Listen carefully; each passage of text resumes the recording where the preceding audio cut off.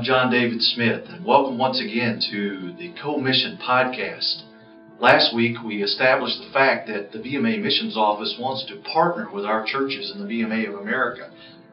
We want to see a movement of God as our churches reproduce themselves. In order to do that, the Missions Office must embrace the idea that we are not the center of the BMA Missions universe. Our local churches are.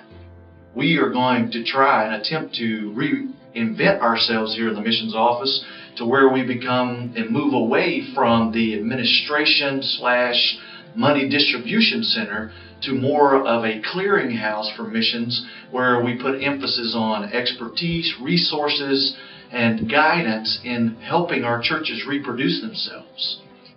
In the architectural world, there is a saying that goes like this, that form follows function. What that means, of course, is that the questions about purpose and function must be answered before you ask the question about appearance and what is it going to look like. Well, in the Missions Office, we know that in the world of the BMA, our association a long time has been very clear on our mission. We know what we ought to do.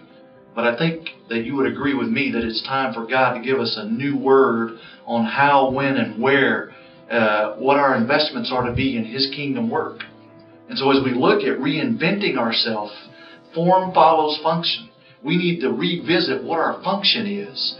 And we believe here in the Missions Office that our function is to assist you in reproducing yourself. We want to see a God-driven church planting movement as our churches once again are able to connect to a vision of reproduction and multiplication, and we see ourselves not as the ones who will carry that out, but as the ones who will facilitate that.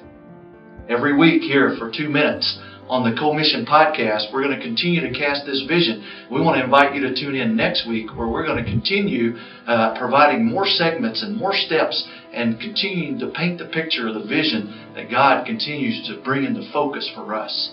Thank you.